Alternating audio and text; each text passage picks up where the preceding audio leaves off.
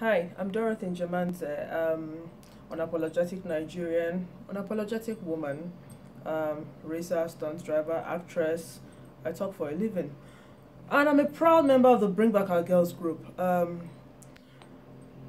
In less than 48 hours, it will be 2 years since the Chibok girls were kidnapped. And every time I make reference to the Chibok girls, I'd like you to remember that they are a symbolic representation of the thousands of females that were taken into captivity forcefully, of course, and rapes serially, gotten to procreate against their own wishes and wills, and still being kept in custody for different reasons. Whatever it is, it's wrong.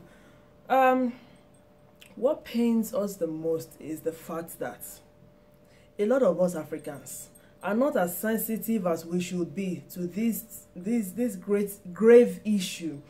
If it's something that happens elsewhere in the world, you don't waste time. You just change your DPs and the rest. Nobody's saying you shouldn't do so. But also learn to be sensitive to what happens in Africa and around Africa, because if it can successfully happen somewhere in one part of Africa, it can always be replicated in other parts of Africa. So the time has come for us to sit up and ask questions, hold governments accountable. The Nigerian government is designed to be held accountable. Don't be scared to lend a voice in demanding accountability, on what the government is doing to bring back our girls. The former government, we are not impressed in any way about the handling of that.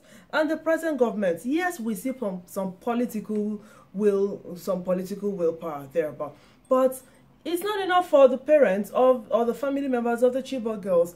I mean, what is being done to see to their traumatized nature? What's being done to see to their needs, their traumatic needs, to address the trauma that they're going through? What's being done to communicate what is happening weekly, or, at least within short intervals to them? Nothing. The situation of the internally displaced persons is appalling. We still have majority of over 90% of internally displaced persons in Nigeria residing in community-hosted camps.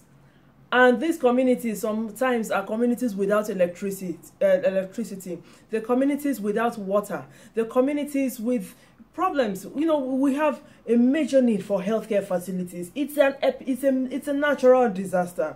So I use this medium to call on you to, in any way possible, support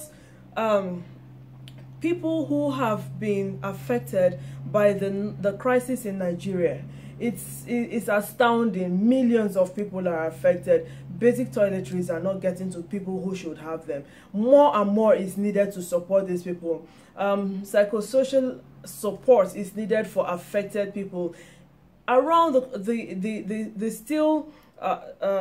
communities that are still prone to attacks, and then those who have run far away. They still need a whole lot to get them reintegrated back into society. It can only happen with the help of you and I.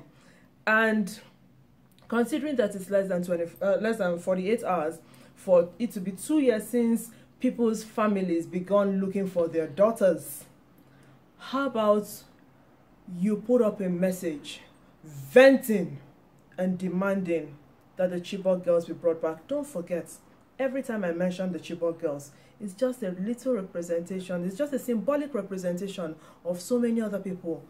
And when the world is truly upset about something, together we can make that difference. I remain Dorothy Njemanze, and I keep demanding, bring back our girls, because the fight for the Chibok girls is the fight for the soul of the world.